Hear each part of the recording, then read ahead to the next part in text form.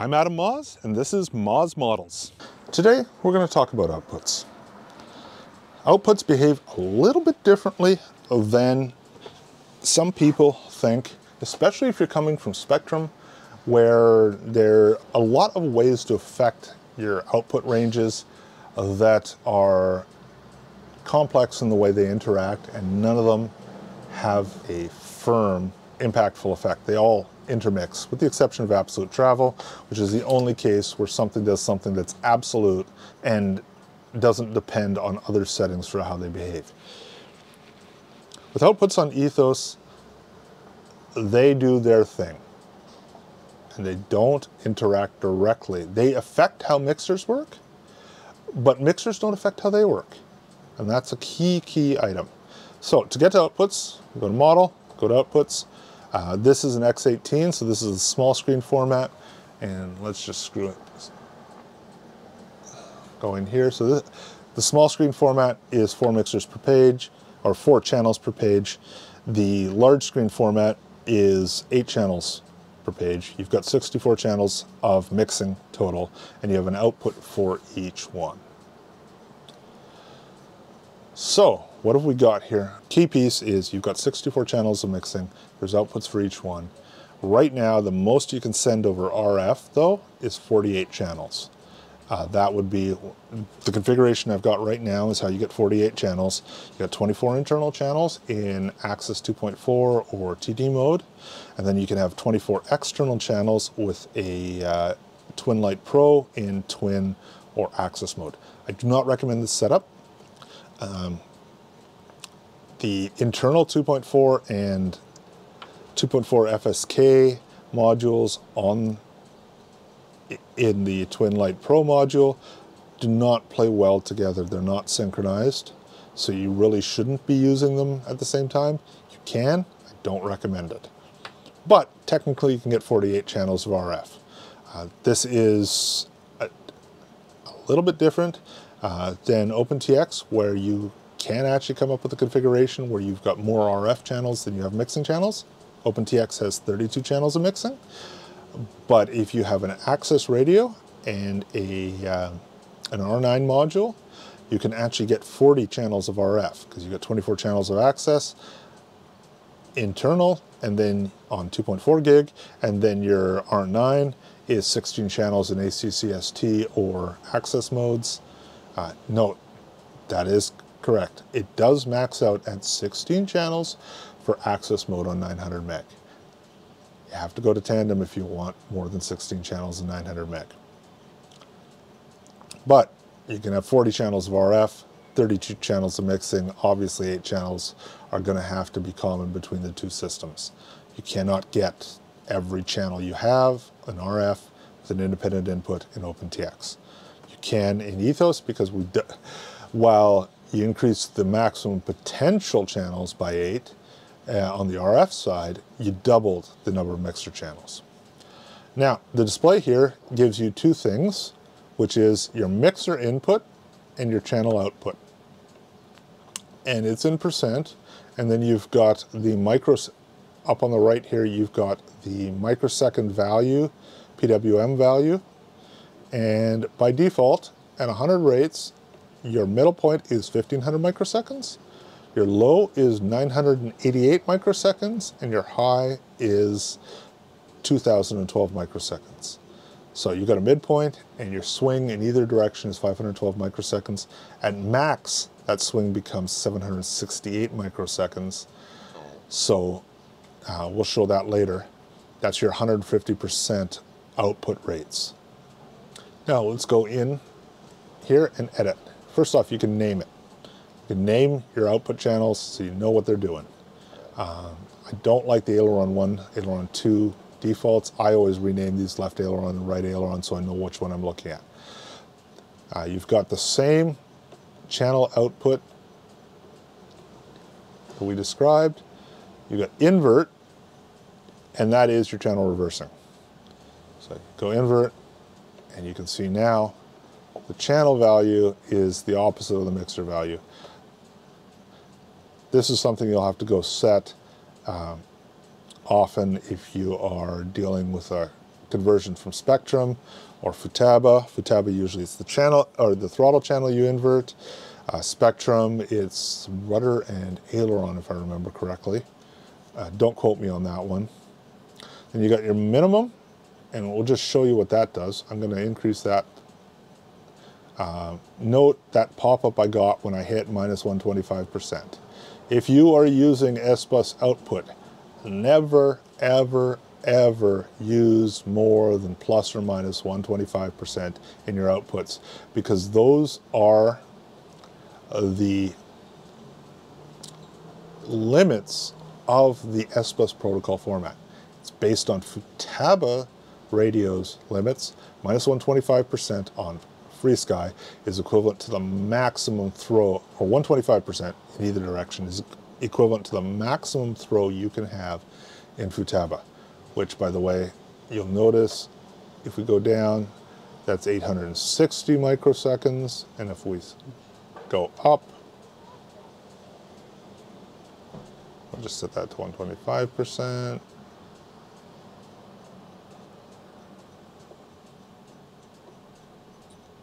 It's 2140 microseconds, so you're 640 swing in either direction. Yeah, and it warned me at 125.1. And now we've got, it's 2268 actually. I'm not getting, I've got a little bit of calibration off. I'm not getting quite the full value. And 732 is the minimum. Like I said, I'm not getting quite the full value. Oh, there we do if I really push it in. And those are your max endpoints. Key piece here. Notice how the mixer is still that 100%, and the channel value is going up to 150%. I'm going to go back, and we're going to go set that aileron mixer, and we're going to go set the rates to 200%, which is the highest you can do this. And let's go back to outputs and ailerons. What you notice is when you get to 100%, it maxes out at 100%, and that channel doesn't go any further. Now you're saying, now you'll think, because I've got those maxed, that's got to be why it doesn't go further, right? With Spectrum, you'd be right. Because travel is not a hard limit on Spectrum. Well, let's go see, and let's set these back to 100%.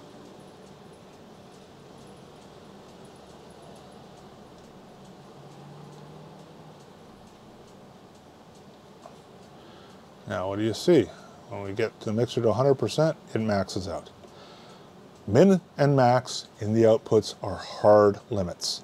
They are equivalent to the 100% mixer output, or of the mixer stack, not of the individual mixer, but of the collective outputs of all the mixers assigned to that channel. So after the mixers sum up, the actual mixer channel output, 100% is the max value you'll ever send to an RF channel. But what that equates to in the aircraft depends on your min and max here. So if you're looking for more throw from the channel beyond your physical, beyond 100%, don't go cranking up your mixer to 125%. It's not going to do any good for you. Set your min and your max to that 125%. That'll get you your throw. And then adjust your rates so your default rates are where you want them. The min and max are designed to protect your servos. You set them for the max physical throw of the servo. And then when you go and you program your mixers, you know 100% is all you got. You may have mixing that wants you to go over 100% for one reason or another. It's going to clip. It's going to clip. It's going to clip. You want your aggregate output of all the channels or all the mixers on that channel put together to hit 100% at your full throw, because you're not going to ever get any more. That's a key piece. This does mess up a lot of people, particularly coming from Spectrum, where if you set your travel to 100%, then you set your rates to 125%, you'll get 125% at the servo. No, not in ETHOS. You set your servo to 100%, and that is what you get. There's a couple more settings here. And the next two, we're going to get into center subtrim. That adjusts your midpoint, your rest. Notice, I'll just dial in some, and you notice this went down to 1417. Actually, let's just go back and reset our mixer so that, oh wait, not what I wanted, yes.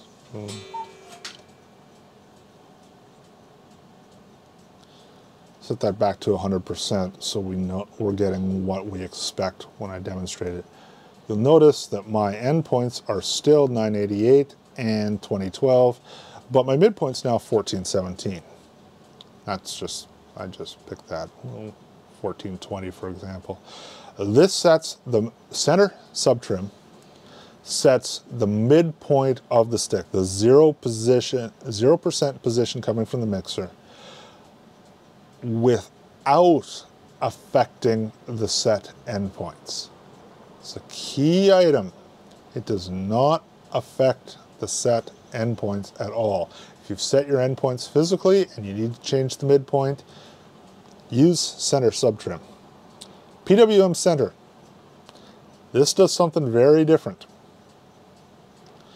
So if we change this up to the point now, I'm just going to put the current setup. So we set this to 1580, which moves our center point back to 1500 because we'd set it to 1420s in PWM center. So we moved it by 80. Our high mark is now 2092. And our low mark is now 1068. And you'll notice I'm still not quite getting in there because I got to recalibrate my stick. PWM center shifts the range by the same amount. So it shifts each endpoint plus the center point by the same amount. You can get yourself in trouble if you start using really high max and mins here, because you still have that absolute limit of 2168 and 732 microseconds on either end. That's the max the protocol can send. So if you muck around too much with the PWM center and you're using really wide max and min, that can get you in trouble. Now, the next thing is you can assign a curve. And this is a really cool feature because this is how you do servo surface matching. You use a curve.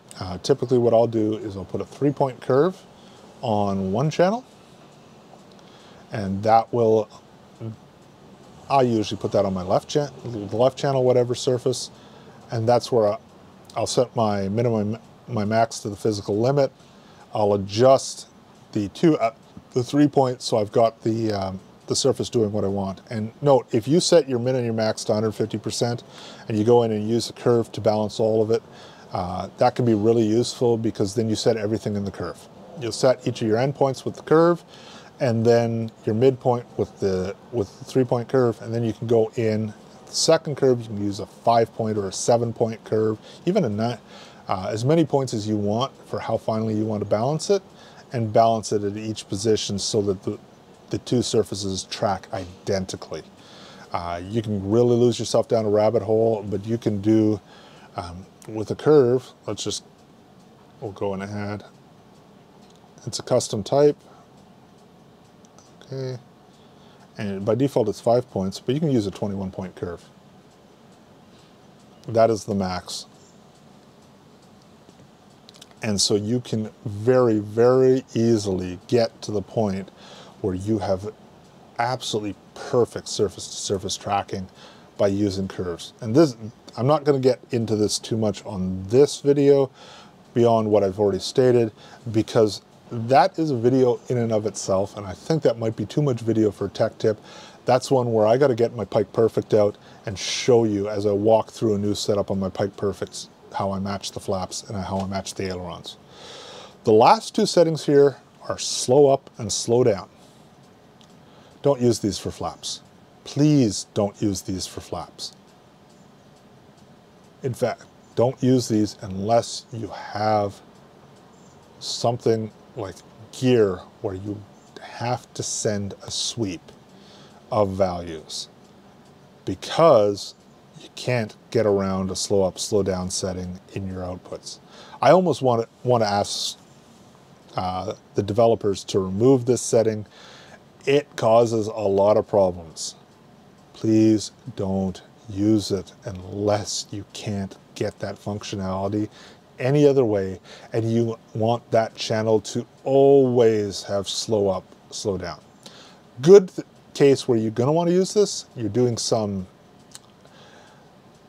automation in the aircraft. You've got a servo that's turning a turret in a warbird.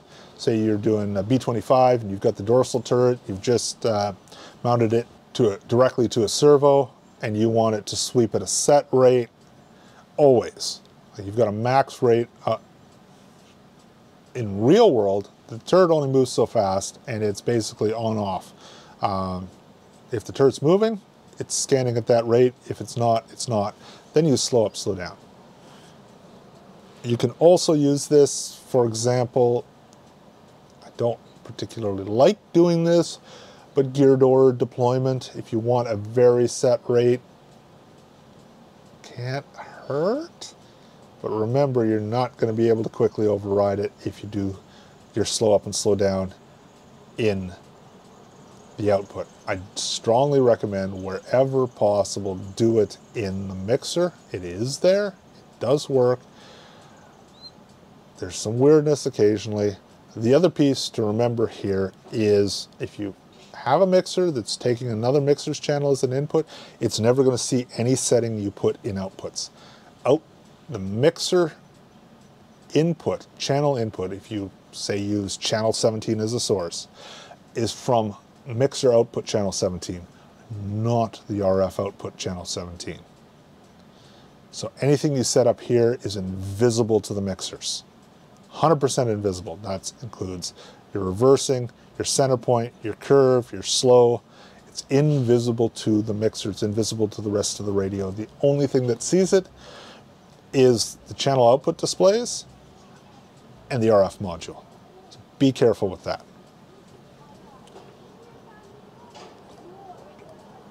And that's really everything you've got here. So we'll uninvert,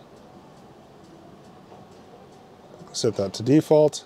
By the way, that's a nice thing. If you see the default, boom, you want to reset, there, you get it back. You set some sort of weird, let's say, yeah, we want to get weird endpoint, you want to reset because you just copied the model, you're setting up a new airplane, default. Very, very useful. There you have it. That is outputs.